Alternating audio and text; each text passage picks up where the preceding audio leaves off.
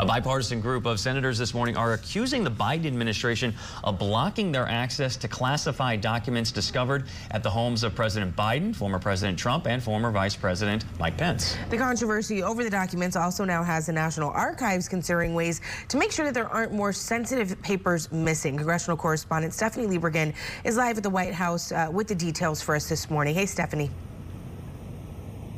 Hey guys, good morning. Well, there certainly is some bipartisan anger and frustration, especially from the Senate Intelligence Committee that wants more information on the classified documents that were found in President Biden, former Vice President Mike Pence, and former President Trump's homes. They want access to those classified documents, but so far they say the Biden administration hasn't provided that access, citing the ongoing special counsel investigations.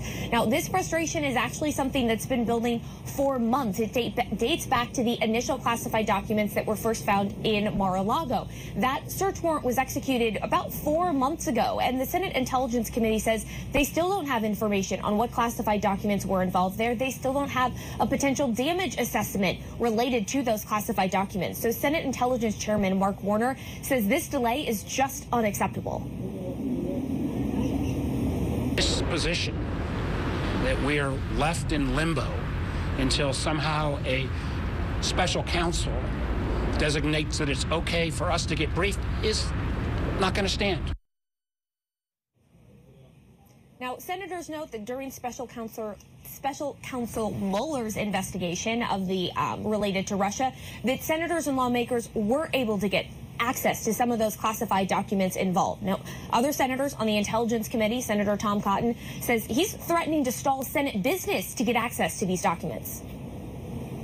Prepared to refuse consent or to fast-track any nominee for any department or agency and to take every step I can on every committee on which I serve to impose consequences on the administration until they provide these documents. Now, the White House itself doesn't have the information on what was involved in all of these documents. That information now with the National Archives and with the Department of Justice. In fact, White House Press Secretary Karine Jean-Pierre repeatedly refers questions related to these classified documents to the Department of Justice or to the White House counsel's office. So a lot of questions, a lot of people want more information about what's in these documents and not able to access it. In fact, with the growing issue we have here with more and more people finding classified documents where they're not supposed to be, the Archives is reportedly considering asking all former presidents and vice presidents to search their homes and make sure they don't have something that they're not supposed to. All right, congressional correspondent Stephanie Liebergen reporting live from D.C.